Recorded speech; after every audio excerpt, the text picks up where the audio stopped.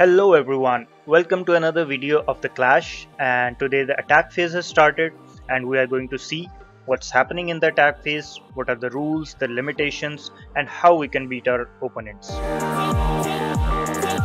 At the start we have the same map that we saw in the defense phase, and as expected we are going into the neighborhoods of our opponent club, attack their streets and try to conquer them by defeating their defense times.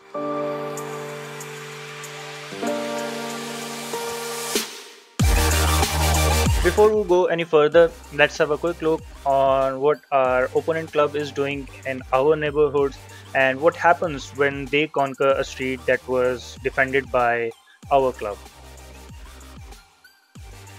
Here we can see all the red marked streets that are defended by my club, and as soon as any player from the opponent club conquers the street, it will turn into the blue marking. We can also check out the status of the attack held by our opponent club and see how many streets they have conquered and what's their progress and all that. Here you can see that this player has conquered our defended street and he has done it in his first attempt, which is also important because first attempt have some bonus points, and you will get the points only if you succeed to conquer the street in your first 3 attempts.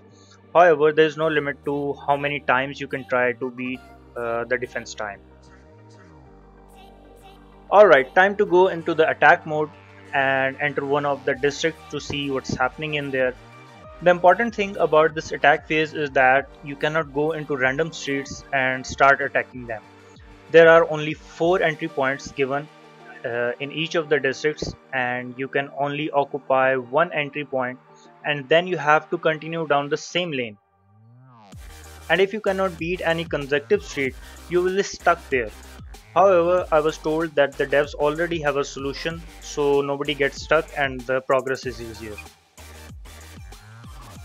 Here you can see that I have occupied the first lane and I have started the attack by conquering the first street, and now I can only progress in this particular lane. I cannot go into any other lane to occupy it or do any attack.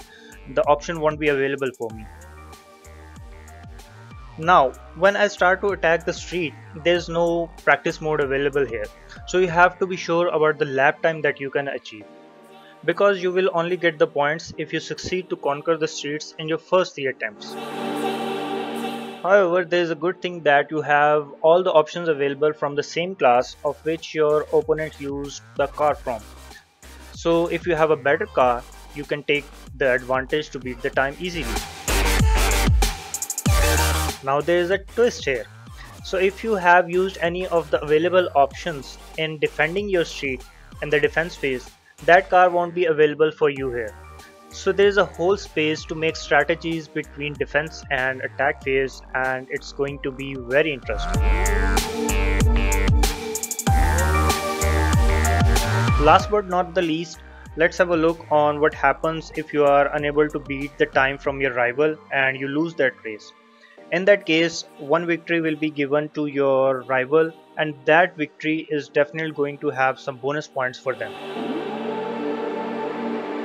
Please subscribe to the channel for more videos and updates. If you have any questions, ask me in the comments section. You can also reach me directly on Discord or Instagram.